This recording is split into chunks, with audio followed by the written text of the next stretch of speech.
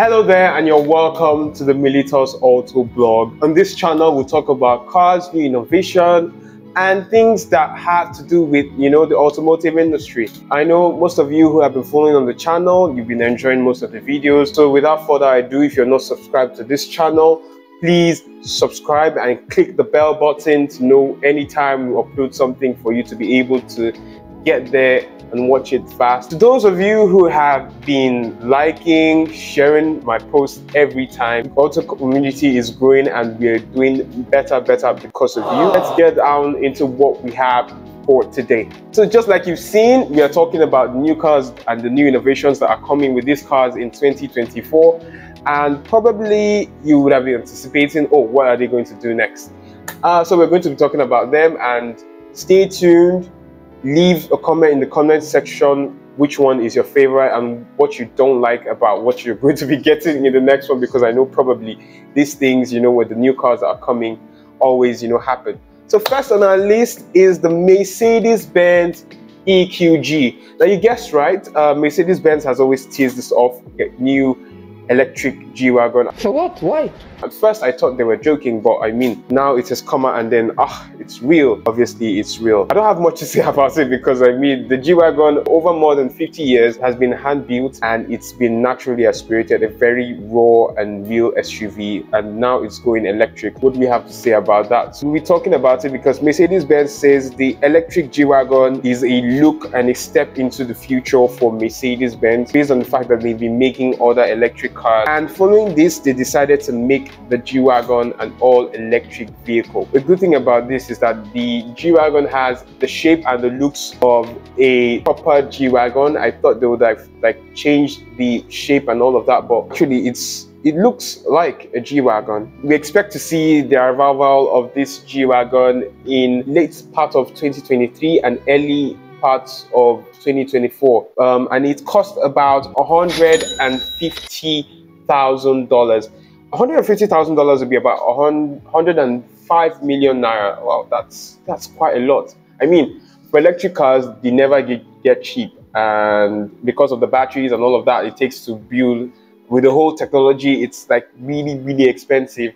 So let me know, will you rather go for the normal G-Wagon, which is like a naturally aspirated car, and for that you can get the G63, which is like a performance G-Wagon with lots of power and all of that, and definitely you still get more power in the G-Wagon, but I mean, is that really interesting? And also we see that the G-Wagon, Mercedes-Benz says, will be a two-speed. We have a two-speed shiftable gearbox. Two-speed.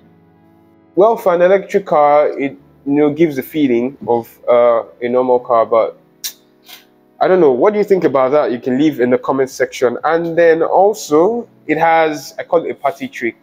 It's something with these electric cars these days where they get, party tricks and all of that. It's got this 360 thing. You can look at what it does. It wowed me at first, but I mean, the G-Wagon is electric. It's got lowered suspension, so it's a little bit lower than the normal naturally aspirated, V8 that the G-Wagon usually gets. Has Mercedes made a good choice of going all electric? Is it too early? To me, I feel it's too early to go electric. Mercedes-Benz says it's definitely quicker than the normal G-Wagon or the G63 AMG. Lower, and it will do off-roading too. It has same kind of suspension setup, only that it has 4 different electric motors to the different wheels individually. So definitely you might get a little bit more of enhanced off-roading capabilities with the electric G-Wagon. It's a bit more sport oriented, being that these electric cars don't build torque over time, they just go. Specs has not been released officially by Mercedes-Benz, but obviously they say it's going to do a reasonable amount of power and speed. The next is the Lamborghini Revuelto, and it's a plug-in mid-engined hybrid car from Lamborghini. And Lamborghini says it's obviously the successor to the Aventador. And I thought as much that it will not be as powerful or practical as a conventional V12. So Lamborghini says this is a 1001 horsepower supercar, which is obviously going to start selling as soon as possible, probably, or maybe in the late 2023, and we'll see them probably so much rampant in 2024. And being a hybrid, is it like a very, very good or practical supercar? I leave you to comment that in the comment section. Do you like the new Revuelto? It's Italian, so you call it that, obviously. So it's still a V12, and probably one of the last V12 that Lamborghini is ever going to produce, which is going to make about 1001 horsepower, and it's mated to 3 electric motors plus a V12. And Lamborghini says, in Lamborghini's words, the power of hybridization is harnessed to make performance and driving emotions to an unprecedented level. For styling, it looks okay, but to me, it doesn't look as good as the Aventador. I feel like they put a Scion and then a Veneno together. It looks like more like a Scion and a Veneno. I think you just mash it up together and, you know, make something. Obviously, that's what I feel the car looks like to me. But I mean, to be a successor to the Aventador, does it really cut it out? Well, I leave that to when things will come out, and then we'll start seeing these cars on our roads. So what do you think about the Revuelto? Do you like it? Do you not like it? Leave that in the comment section. The Dodge Challenger Demon SRT. I have a problem with Dodge. Why do they always have cars that have these dark names? I mean, most people name their cars that are really fast, and they feel like these things want to actually kill them, name them those kind of names. But this is a groundbreaking establishment for Dodge, being that they always give us cars that we always want to see. And for the petrol heads, those of us who like to burn rubber and all of that, the Demon 170 SRT is here. Following one of the craziest petrol cars ever produced, this, like I said, is actually groundbreaking. To all of you who say that electric cars are fast accelerating, wait till you hear this.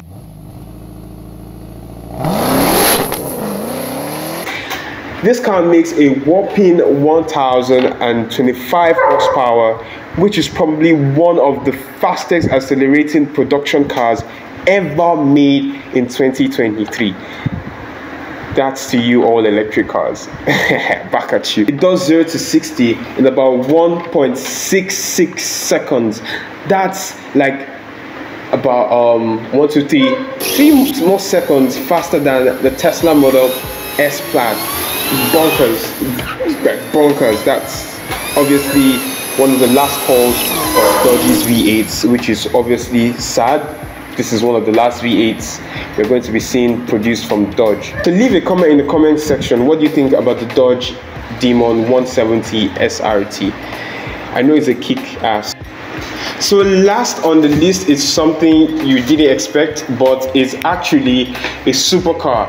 So China has decided to hop on the supercar game. I probably think this is not the first supercar from a Chinese brand or China as a whole, but I mean, this is a Chinese supercar that they say would want to enter the market, and it has something really interesting up its sleeve. So if you've heard about the BYD, the BYD is a Chinese brand, and they have produced their 2024 Yangwang, the Yangwang U9 EV. I don't know, Yangwang, that's Chinese. So first of all, the car does a jump and squat. I mean, a car that jumps, it jumps at a spot. It's actually something I really watched a few days ago, or yes, I also watched it today, and it was like, wow, the car actually does a jump. And that's one of the first things I noticed. There's something with electric cars these days, they get to do party tricks. Like, okay, take for example the Hummer EV, the electric Hummer, does this crab walk, and like the G-Wagon we already saw does the 360 turn, and this one does the jump and squat. I mean, is it really, you know, do you think these electric cars are fun, or they just do this, I call them party tricks, to make people want to buy them? That's marketing strategy, because I'm not against electric cars, but I don't feel they're so practical at this point in time. We could, you know, do some other things with cars later on, but I don't feel. That's not to say I'm a hater of electric cars, but I'm a full-on petrol head.